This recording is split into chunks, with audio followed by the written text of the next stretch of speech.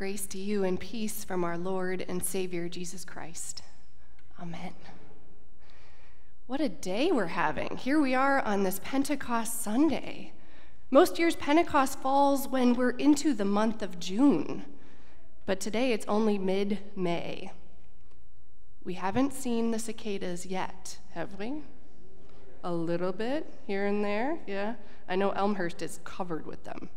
I conducted an outdoor service on Pentecost one year. It was ironic because the wind kept blowing my papers around that day. The Spirit shows up.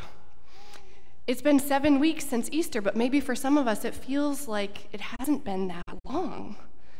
Pentecost was originally a Jewish holiday, the harvest festival, the festival of weeks, Shavuot, which was celebrated 50 days after Passover. During this festival, all practicing Jews would gather together in Jerusalem to worship and celebrate God's good gifts. Later on, Pentecost also celebrated the giving of the law of Moses at Mount Sinai. Every year on Pentecost Sunday, we have the same readings from Acts, the giving of the Spirit in Jerusalem, and our gospel comes from John. Even as it's familiar, even as we hear it every year, the Spirit is drawing me towards the Acts reading. Because every year the Spirit gets up to something different and blows in different directions and highlights different pieces for us. And so we gather together in one place, in one spirit, just as the apostles did the first Christian Pentecost. I can't help but wonder, what was it like that day the Holy Spirit filled the entire house they were sitting in? What does a violent wind from heaven sound like? Is it like a tornado or a giant flock of birds? Was it howling like it says in the Common English Bible? What even are divided tongues of fire? When all were filled with the Holy Spirit, did it feel like their lungs were inflated with a big breath? Were they shocked and maybe a little scared when their actual tongues were making words they'd never actually practiced speaking? One question, as I said in the children's sermon, that I often ask of this scene is, when did they go outside?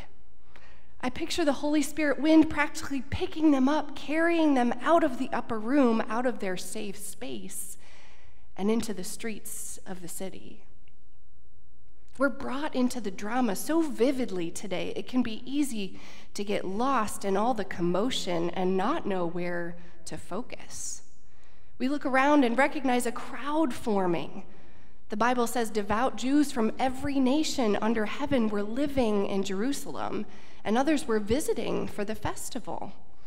They all heard the wind or the sound of many languages being spoken at once, and they gathered around like a gaper's block to see what was going on. The crowd asked each other, how is it that we're able to hear these people from Galilee speaking in all of our languages?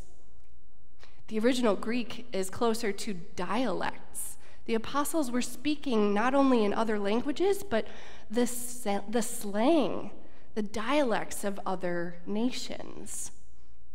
If you've ever traveled outside the US, you may find yourself working hard to understand someone else's language or even accent. I remember being on a bus with classmates in high school on a trip to Spain and Ireland. We were in Ireland driving along, and the bus driver was from Scotland. And he was trying to tell us about the area, and he kept saying, "Squelches, it's next to the Squelches." After a good amount of confusion and repetition, we finally realized he was saying squares. Squares. To be able to hear each other in perfect clarity, even in our own language, is a miracle. But to understand and pick up the nuances of someone else's language in their own dialect truly is an act of God. I can only imagine the people gathered together were beyond surprised. It says they were bewildered at first, then they moved to amazed and perplexed, asking, what does this mean? The crowd was divided as they tried to make sense of this unbelievable phenomenon. One group held their curiosity with openness and wonder. while the others sneered and said, "They're filled with new wine." They came up with an explanation to satisfy their need to shut down this new thing. This is sometimes what we do in the face of something new and different. Often it takes too much energy and attentiveness, too much risk and vulnerability to open ourselves to something completely new. We would rather dismiss it as an idle tale, as the disciples did when the women shared the news of the resurrection with them, rather than expand our imagination to include something completely foreign to us. We want so much to make sense of things that we place limits on God's words or actions to match our own inhibitions. Because with something this fantastical, we don't know how to believe. If it doesn't fit in our boxes, we feel uncomfortable, out of our depth. We feel like we're trying to hear and make sense of a language we don't speak. This is the power and challenge of Pentecost. God is showing up in a totally new and different way. It takes suspending judgment and even reality to be open to hearing the answer to, what does this mean? We demonstrated that feeling of being slightly out of our comfort zones even today as we listen to the 6 people speak the reading from Acts in 6 different languages. It is always so cool when we have that. And yet, if you think pronouncing all those nation names in English is tough, try doing it in another language. Thanks, Joe. Oh my gosh. Even if we don't want to admit it, we may be thinking, what did we miss? I know it's printed in English, but I was hearing something completely different. Very interesting. It's also interesting because there's something to be said for increasing our ability, our resilience to sit in discomfort in the midst of something or someone new to us. We don't practice for the sheer sake of being uncomfortable. We do so in order to expand our image of God and who else God's Spirit is capable of inviting. When we're open to the myriad expressions of God's Spirit, fire and wind, comforter, advocate, guide, and more, we can open our minds to offer a larger welcome to someone new. I think about this when it comes to recognizing who's here today, who's at the table, and who is missing. It points us to wonder who was gathered in the streets of Jerusalem that day and who was missing. I'm grateful Peter recognizes his moment and steps up to the plate. We know Peter. What else would he do besides open his mouth to speak, right? I do wonder, what language did he speak in? Did the Spirit allow all who heard him to understand him in their own language? Peter speaks directly to those who were sneering. What a fun word, sneering. It feels sinister and mocking. It feels like the peanut gallery in the back of a classroom who can't help but make fun of the teacher. So Peter takes them to school. He first addresses men of Judea, then all who live in Jerusalem. He says, "Listen to me." I'm grateful he therefore included women in his address. These people are not drunk. It's only 9 o'clock in the morning, which is all relative, I'd say. But I learned that on a festival day at 9 a.m. in the morning, the Jewish devotees would not be eating or drinking at all. So Peter hearkens back to the prophet Joel for his interpretation of the events of the morning. This shows that the Spirit is the same Spirit of the Old Testament, and therefore connected. This new Pentecost moment is for all people. As God declares, "I will pour out my Spirit on all flesh." The writer of Joel therefore says there is no limit on how old or young one has to be in order to see visions or dream dreams. Sons and daughters alike will prophesy, will predict, foretell, forecast. And one doesn't have to be liberated or free in order to receive God's Spirit poured out. Anyone who calls on the name of the Lord will be saved. Beyond what we read today, Peter continues speaking, because he does. He goes on to tell the story of Jesus and how this baptism by the Holy Spirit was a promise he gave to his people before he ascended back to the Father. The Spirit was right on time. The people were moved by Peter's speech. The community grew by about 3,000 people that day. Many were baptized in Jesus' name. The church, as we know it, was born.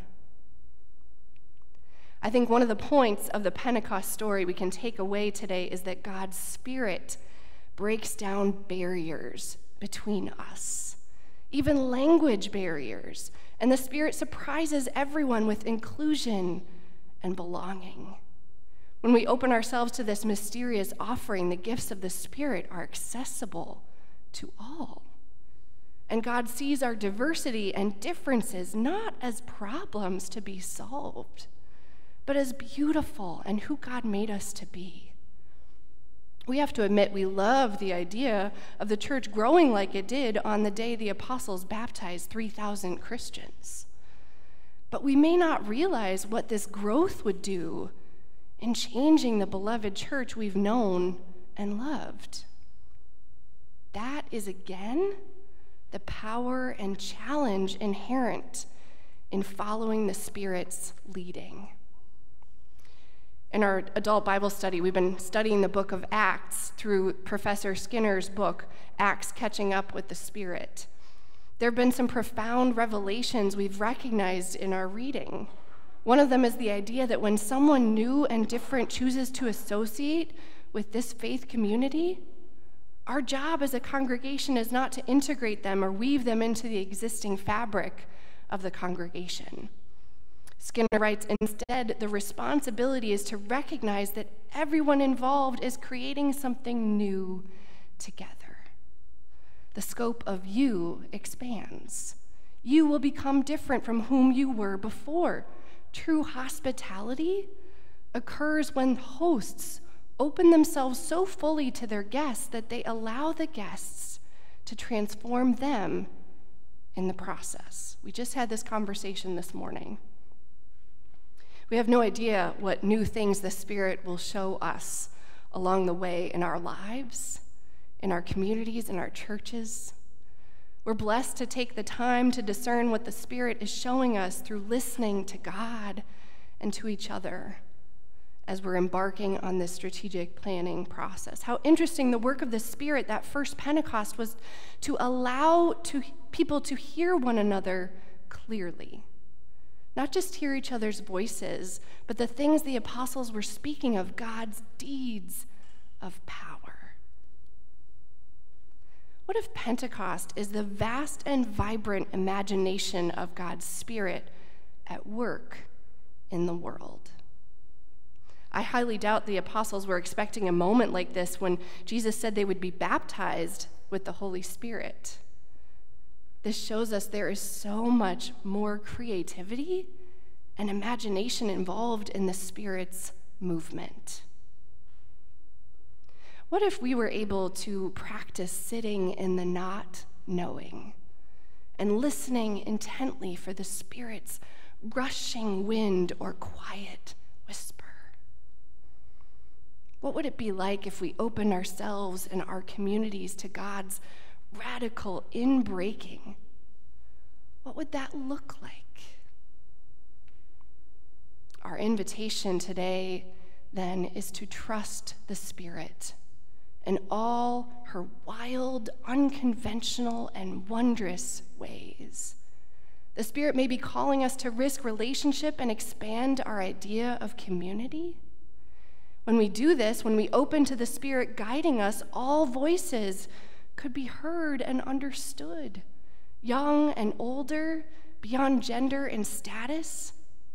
And through that listening, God's deeds of power would be known and our world would be richer and more vibrant. So let's give it a try, dear church. Watch and listen for the Spirit who is poured out on all people through Christ. We will be changed for the better.